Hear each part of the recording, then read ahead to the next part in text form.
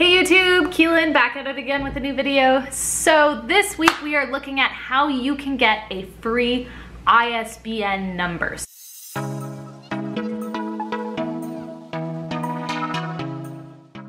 If you don't know me and this is your first time to my channel, my name's Keelan. I'm a young adult author and I just pulled my own hair, but my debut novel is coming out on August 31st. Highwings is the series title. The book title is going to be coming later, and today we're going to be talking about how to get free ISBN numbers. So ISBN numbers are like unique identifiers for your book. I am not going to spend too much time on screen. I'm going to take you onto my computer and we are going to go through that. Now, the whole caveat to this is, unfortunately, to get the free ISBN, it is a free thing for Canadians, so you do have to be Canadian. But if you are Canadian, you know, keep watching till the very end because I'm going to show you from beginning to end how to get that ISBN number. All right, all my Canadian people out there. So to get your free ISBN from the government of Canada, you go to Library and Archives Canada. So you could actually just Google ISBN Canada and this is what comes up. Or you can look for the Library and Archives Canada. There's this long URL. I will post it in the description box below so you know where to go. I'm not going to go through this entire page. However, I would highly recommend that you do. Now, I'm not one for reading pointless information, but none of this is pointless, and I think you should thoroughly read through it before you proceed. But there's a few areas that I want to touch on, particularly this first, what it means to be a Canadian publisher, and these are the people who kind of qualify for those free ISBN numbers. So what qualifies as a Canadian publisher is you make a publication available in Canada and publishes from an official office or business located within Canada. Indicates that the public materials place of publication when it is given is within Canada and has at least 75% of its employees based in Canada. If you are a self-published author and you are Canadian, this applies to you. So the next part we're going to skip down to is what is an ISBN number and why do you think you may want one? It stands for the International Standard Book Number, and it's a unique identifier essentially for your book. Now, this is especially important to note. You do need a different ISBN for each format, and I'll get to that down the line when we get to the request for the ISBNs. They assign a unique number to each title, and this is what helps people look up books and essentially have them registered. Now, there are some services that provide a ISBN. I personally want to have my own because it identifies me as the publisher and whatnot, and there's quite a few pros to having your own ISBN. So that is just a little bit about what it is, but essentially it is a book number, and it's like the official book number. See, or self-publisher. Okay, sorry. No, we want to go down to number 6. Those are just kind of the shorter versions, but like I said, you do want to read through all this.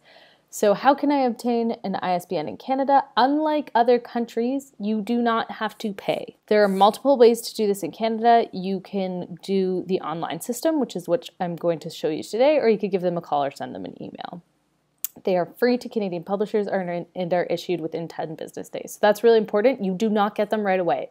If you're going to publish your book tomorrow, don't be looking for an ISBN today because I actually think mine took closer to 2 weeks. Oh, I guess 10 business days, so that makes sense.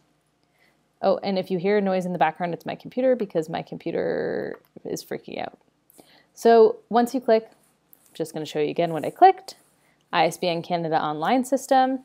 Once you get there, you read this notice and then you click yes, I accept, and it will bring you to the Canadian ISBN kind of account, and this is where you request. So you just put in your name here, John Doe, French name, Jean Doe. No, I'm kidding, John Doe. Is the publisher also the author-creator? This is the self-publishing piece, yes, no. If your publishing house is different than your name, I think you put no, but you might want to call and confirm that. Contact name, contact job title. Rivers. Sorry, in this case, because John Doe is different than me. Publisher. You can put like self-publisher, whatever you want to do there. Language of correspondence, English or French, obviously. Mailing address, apparently I have the Phoenix Home 2 Suites in here, so this is in Arizona, but we're just going to go with that because Google had it loaded, so that makes it easy. You put in your mailing address here. This is not a mailing address. City, province, you select one. Obviously, this is in Arizona, so I don't know why. It just popped up and it made my life easier than typing everything in. Telephone number. Yeah, telephone number is required. This is a fax number. I don't know why they have like the full word out there. And then your email, which is super important because this is where they're going to send all the information to access your ISBN online account. You can put a website in here too. You can put a publisher former name if the publisher had a previous name, other name used to publish under. This is all just additional information. So if you have like another pen name or something like that, you can put one in there. You can click add to add another name. So you can add multiple names you've published under. Again, this is contact person information. So, I mean, you know how to fill in your contact name, contact job title.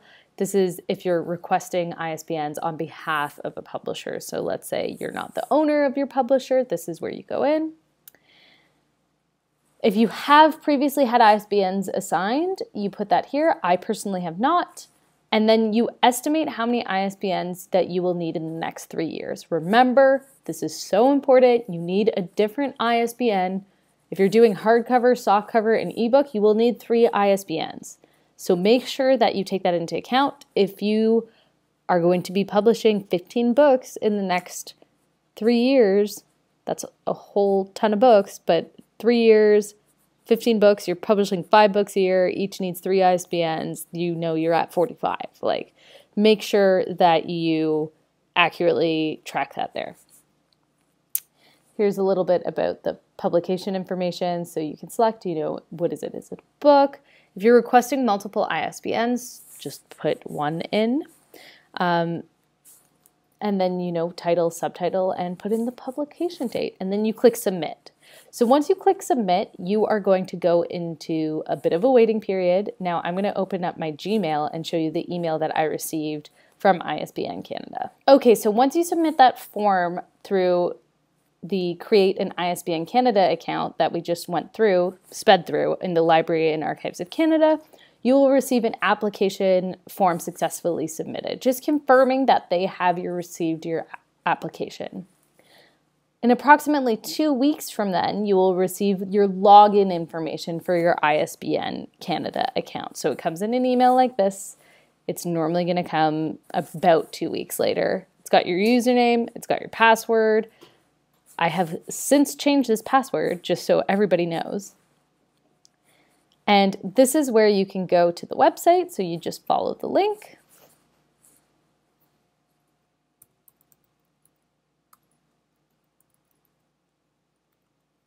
I accidentally scrolled down here and you could see my address. So I am not going to scroll down any further. But then to get your ISBN, it's really easy. You go to Manage Logbook. And again, oh no, you can't see it. I just didn't want to scroll down because I didn't want you to see my address. And then you can click on Assign New ISBN. Wow, ISBN. Then you pick the product form. I'm making one right now, guys. I personally am going to pick the... Do they have hardcover on here? Hardcover book.